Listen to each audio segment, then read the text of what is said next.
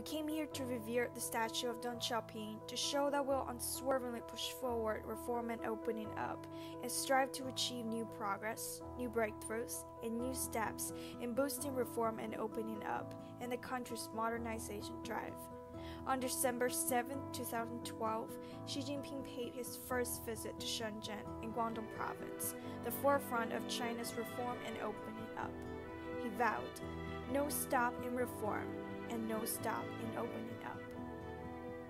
GDP in Shenzhen is expected to hit 2.2 trillion yuan in 2017, increases 8.8% year-on-year, ranking as the third nationwide after Shanghai and Beijing. Shenzhen is now on the top of the Chinese Comprehensive Competitiveness Ranking and also the number 1 of the Chinese City Attractiveness Ranking. Thanks to China's reform and opening up, Shenzhen has developed from a small fishing village into a metropolis in over 30 years.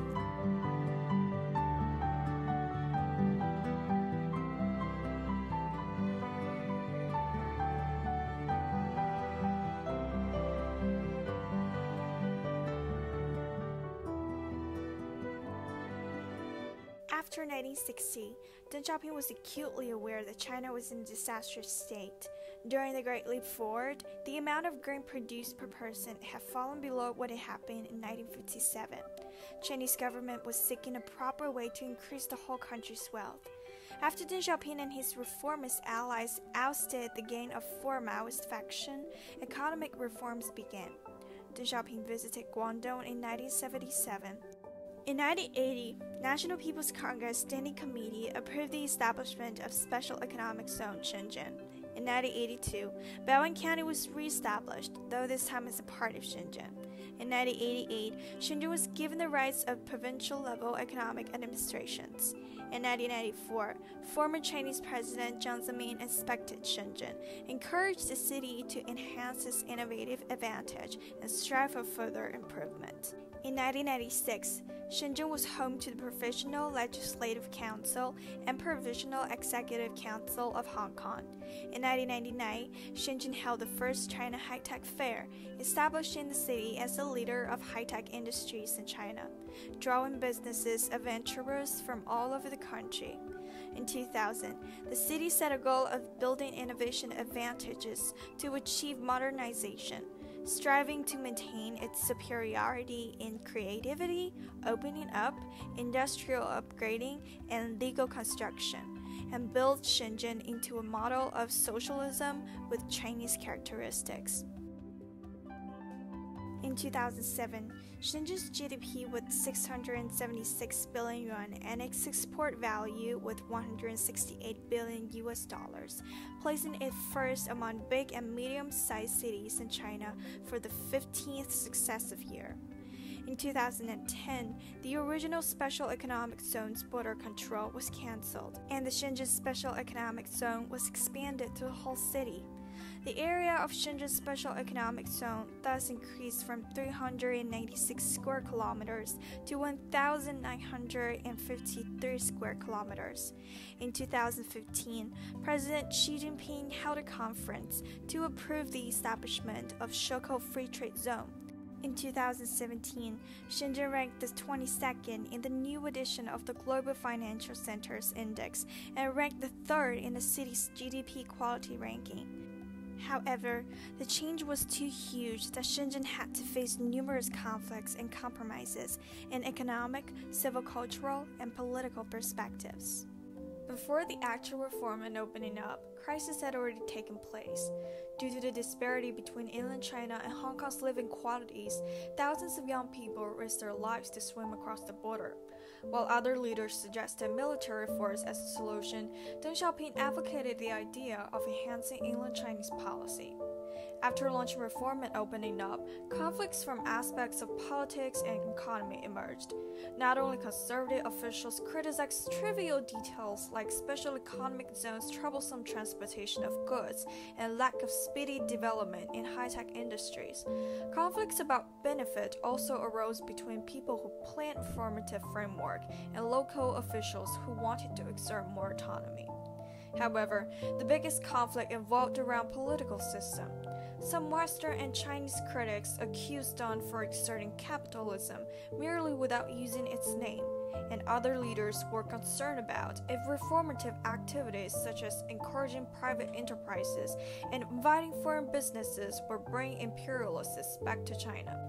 Meanwhile, opinions on orientation of economic development split into two main streams. One is Zhang's conception of accelerating development and embracing new ideas from the outside world. The other is planned economy and doubtful attitude towards opening up, represented by Chen. In fact, a just-in-market system was indeed accompanied by issues from multiple perspectives. Plant supply system conflicted with demand of a rapidly increased population. Stocks were established in an improper way, which resulted in complaints, and discrepancy followed due to some people who got rich faster than the others. Even though the reform and opening up policy has caused some conflicts, it forces Shenzhen and its citizens to adjust to the rapid development. Since the Mount Adam blast in the Coco, compromises followed in three different aspects: culture, politics, and economy. The predecessor of Shenzhen was Baoan County, which was founded over 1600 years ago. After the establishment of People's Republic of China, Baoan people made unremitting efforts to get rid of poverty and backwardness. However, the following ideological dominance of class struggle resulted in a serious economic recession. Baoan people were expecting a thorough reform and were ready for something new. Politically, Deng Xiaoping founded the Shenzhen Special Economic Zone in 1980. In the same year, the government reformed the cadre and personnel system. In 1984, they implemented the labor contract system.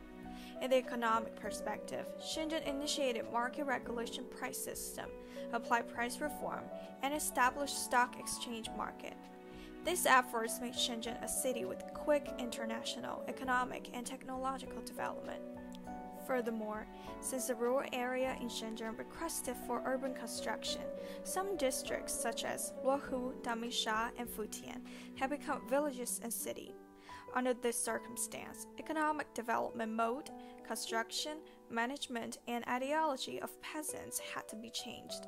As it turned out, rural urbanization was actually the right path to follow. All in all, although conflicts take place during Shenzhen reform and opening up, Shenzhen government still tries its best to compromise on political system, coordinate with local residents, and inland cities. As a consequence, most of the compromises are quite successful, and they bring beneficial results. For example, on the basis of deepening reform, Shenzhen advances Shenzhen-Hong Kong cooperation and promotes regional integration of Pearl River Delta, which enhances the economic development of surrounding areas. Accordingly, to a great extent, these compromises prevent conflicts and deterioration from happening. In conclusion, all the remarkable achievements people made during reform and opening up proved to not only Shenzhen citizens, but also to the world that the sweat, struggle, adversity, and compromises this city had been through are more than worthwhile. 您觉得改革开放以来，深圳有怎样的冲突或者妥协呢？从80年代开始，一直到今天2018年，将近40年。那么，深圳不仅在经济方面、外贸方面、创意文化方面、高新技术产业方面，走在了全国的前列，甚至世界的前列。那么，在这个政治思想方面呢，我觉得也是比较超前的，比内地人比较超前，因为它毗邻香港的特殊的这个地缘优势，使得深圳人呢过多的接受了一些西方文化思想的冲突，更多的在中西方这个文化思想冲突的交汇点上，深圳人呢，其实他也在找一种磨合点，他也有一种新旧思想文化的碰撞的一种犹豫啊、踌躇啊，毋庸讳言，包括香港的一些这个港独势力的这些冲击，可能深圳人在这方面呢，有些方面可能过于超前，但是有些人。